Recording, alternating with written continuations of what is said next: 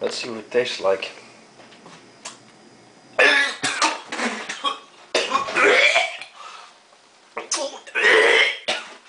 Oh, fuck.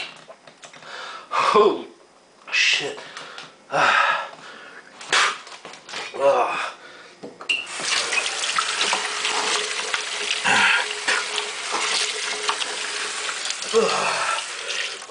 Oh my god. Shit. No, man, that was not.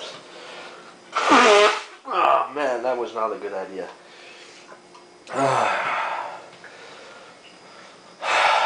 Maybe it's the oyster thing. Anyway, forget it. I want to talk something else.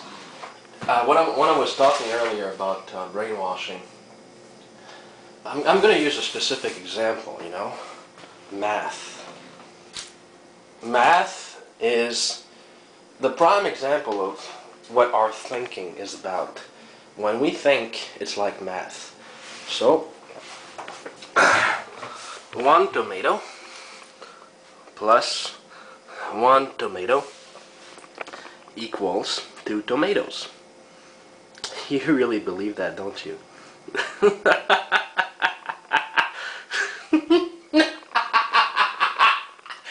Oh my god, people actually, they think that, huh? They think. Anyway, I'm gonna show you something. How things work, and wait, I need a pencil. I'm gonna get a pencil. Wait a minute. Okay, let's try this. Let's analyze the little thing we've just made here. Oh yeah, I've been drawing this little thing. If you don't recognize him, that's it's supposed to be L. Ron Hubbard. See? Looks like him. Anyway, forget it. We'll try another sheet. Okay. So, if you want to think like I think, you have to see the world in double. Okay? You have to see 2 worlds within 1 world. So, 1 tomato plus 1 tomato equals 2 tomatoes. That is true in 1 world and false, or rather, no. It's true in 1 world and neither true nor false in the other one. Okay? Because I'm going to show you how it's true in 1 world and how it's not true in another one. First, we'll start with the first world. We'll call it World A. In World A, you have a tomato.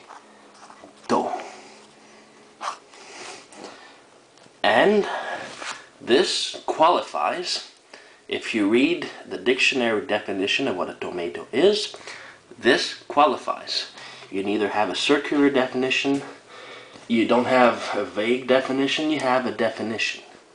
A tomato is XYZ, and you read what the definition is, and you look at this and you recognize this is a tomato. So you have 1 tomato. This is also qualified as a tomato. So you add the 2 tomatoes and you get 2 tomatoes. That is the world we live in. Now this world is to the real world what a video game on your computer is to your computer. Okay? Now we'll go and talk about the other world. World B. And people are taught from childhood to think in terms of World A, because that is the world we inhabit. World B is a world we can never enter. We can never be completely in it. But some people are sick And sick means you're not like the norm.